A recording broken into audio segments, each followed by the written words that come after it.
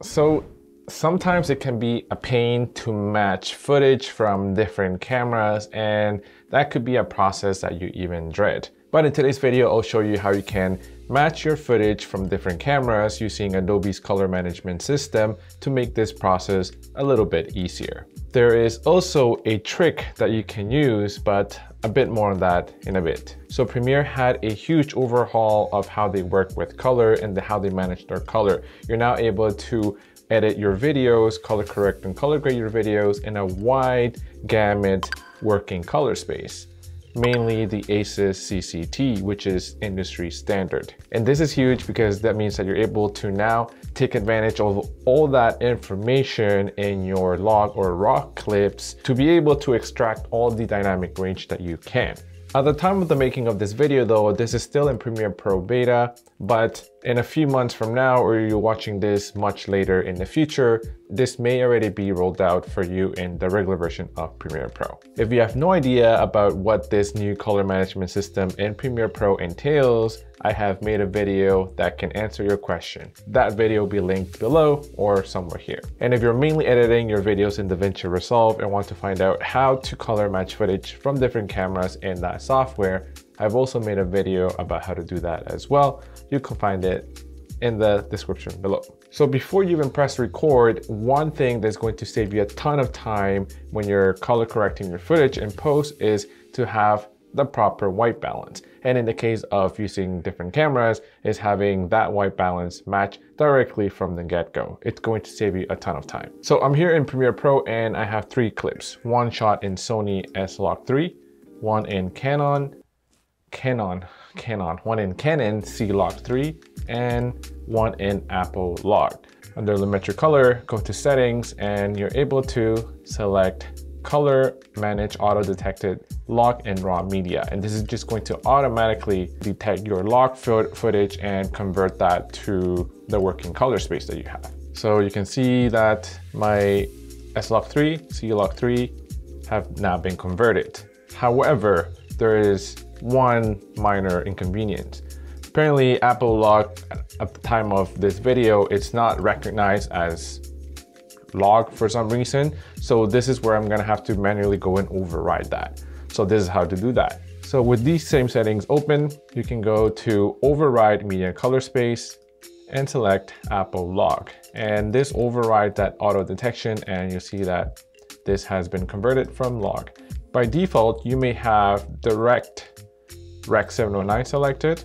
If you have that, make sure you change that to wide gamut tone mapped. And that is going to change your color space from Rec 709 to a working color space in ACES CCT. And this is going to make it a lot easier for you to color match and color grade your footage because you'll be able to work with a wider dynamic range from that log footage. So there are a few things you want to address or keep in mind when you're color matching footage. The first one is white balance, and then contrast, skin tones, and the last one is, are there any colors that are more prominent in the scene or that pop out a little bit more? I also have LUTs if you like, so leave links in the description to some of the ones that I've worked on, so feel free to check them out. Before I even do anything, I actually like to have my Lumetri scopes open right here. If you can find them, you can go to Window and go to Lumetri scopes. I like to have these ones selected. So waveform, I like to have the Luma one, which is this one right here. I like to have the RGB parade, which is this, and the vector scope. Another trick for you when you're matching footage is that you can go to color wheels and match, and you can click on comparison view. This is going to open another screen right here for you to compare your clips. You can also access that via this plus sign right here and right there, comparison view. You can drag it down here and now you'll have easy access to that. So looking at the 3 clips, I want to match everything to the main clip, the center clip. So that's the Sony SLog3 clip. So I'm gonna go to the Canon log clip right here.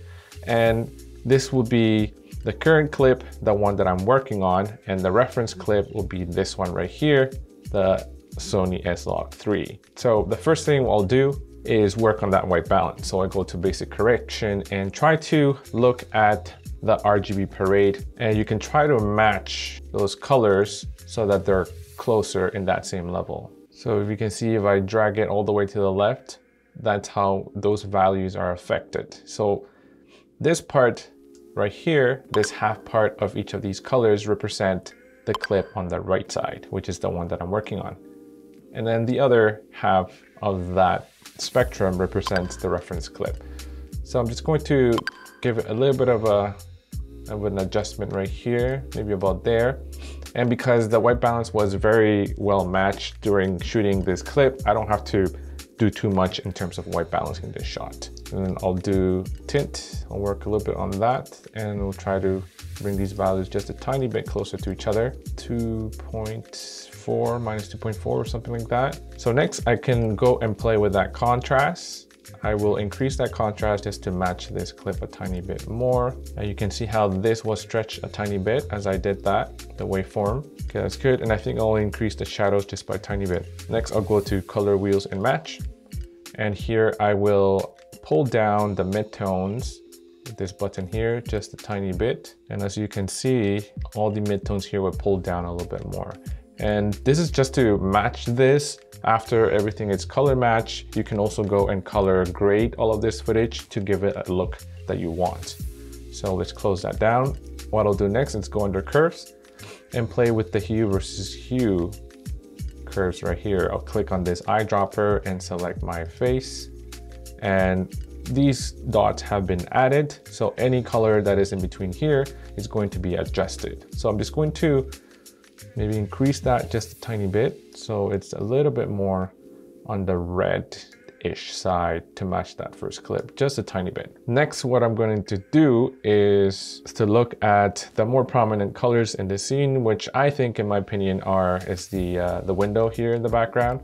So what I'm going to do is, again, go on the eyedropper tool, select the sky, and lower this just a tiny bit. Next, I think I'll play with the luma, the hue versus luma curve. So I will click on that sky again, and I will lower down the brightness. So luma stands for brightness. Lower down that brightness for this, right there. And we're getting there. I think the next thing I can do is hue versus saturation, which means that you're able to adjust the saturation of a particular color. So let's go and click there again. And I will bring that saturation up just a tiny bit, just like that. Okay, I can do further adjustments. I can spend more time and get this to be even more perfect, but let's move on for now. So the next thing we're going to do is match this iPhone clip. The white balance on this one is not as accurate as you can see. So there is one thing you could try to do, one trick that works sometimes, but not all the time. We'll see if it works in this occasion. Let's toggle down the color wheels and match panel. And with face detection checkmarked, you can select apply match. So Premiere Pro is going to try its best to apply the match to the current clip based on that reference clip. So let's see what happens. So it applied a match, but it not digging this. So it didn't do a great job. So let's undo that. Let's do this manually. So first, again, we'll go back to white balance, basic correction. So let's move this first one here to warm it up just a tiny bit. So maybe about this much. And then let's go here and try to balance it out a tiny bit. Okay, that's looking a little bit better. Let's see, before and after, just a tiny bit. Next, we'll play around with that contrast. So the contrast on phone footage is usually a little bit on the heavy side. So let's reduce that a tiny bit. And as you can see here, when I reduce it, everything matches a little bit more. Next, we'll go under color wheels and match. And I think I'm just gonna pull these midtones just up just a tiny bit. Yeah. What I'm going to do next is I'm going to adjust the color of the shadows here. And if I do an extreme, you can see what happens to the RGB parade. So you can get an idea of what's happening.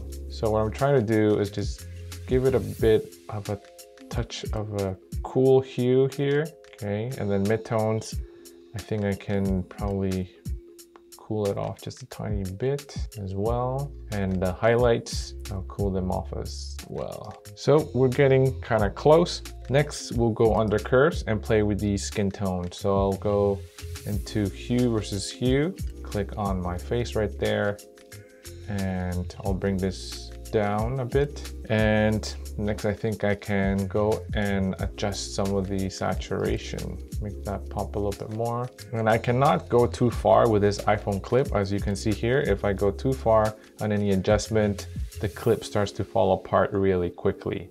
So you want to just give it a touch of an edit there. Next, what we'll do is go to hue versus hue, eyedropper, click on that window again, and make sure that that hue is sort of similar to that one on the reference clip. Go under hue and saturation, click on that again. I'll give it a bit of a pop of saturation there, and also lower that brightness on the window. Maybe a little bit more of a saturation.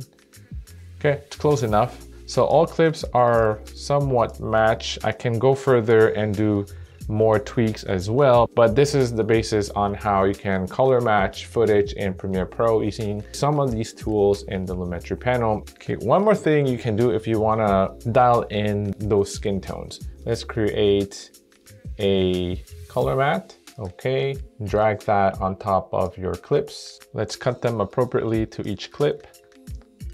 Select a circle here, and then we'll invert that mask, hone in on the face. Now, when you go into your Lumetri scopes, you're able to see that we're close to that skin line, the skin tone line, which is the color of blood. Well, not red, but like human skin tones. Hard to explain, but regardless of the color of your skin, the skin tones will always lie on this side in the vector scope, closer to this line, which is the skin tone line. Let's actually delete that, just duplicate this one, this color matte, and go to the effect controls, and let's move that mask to my face right here. Let's make that a little bit smaller and go into Lumetri scopes, and you can see that this is perfectly on the skin tone line. Let's see if we have that same thing with the iPhone clip. And when you go to scopes, again, this is pretty accurate. So skin tones are good. This is it. This is how you're able to color match your footage in Premiere Pro. If you learned something new and you enjoyed this video,